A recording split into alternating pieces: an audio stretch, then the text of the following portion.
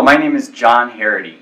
I'm here to tell you how easy it is to connect to your machine through the eWON module. Take a look here on the desk. I have an easy button with a hammer raised above it, and I have a camera in the back, which I'll show you how you can access from a mobile device using the eWON module.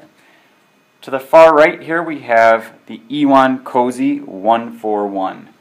The eWON module provides remote connectivity using a VPN connection, which is secure. There's a firewall built in, using the Talk to M cloud service.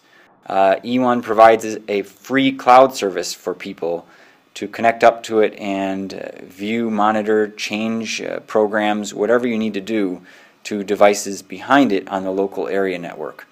On that local area network, here in the office, I have a Red Lion productivity module, which is basically an HMI that has HTML pages. It's through a web server, and I'm communicating between the Red Lion and this WAGO PLC. All three of these devices, the eWON, the Red Lion, and the WAGO, are available from Standard Electric Supply. I toggle a bit, which then activates an output, which turns this motor and drops the hammer on the easy button. Kind of like an electrical Rube Goldberg device.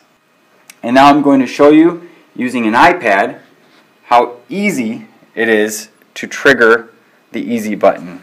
You can see here, this is the IP camera, and if I put my hand in, you can see the camera. It's a live feed right now. And if I switch over to the remote HMI from the productivity module from Red Lion, I can click on the button, and you'll see here the hammer will go down. That was easy.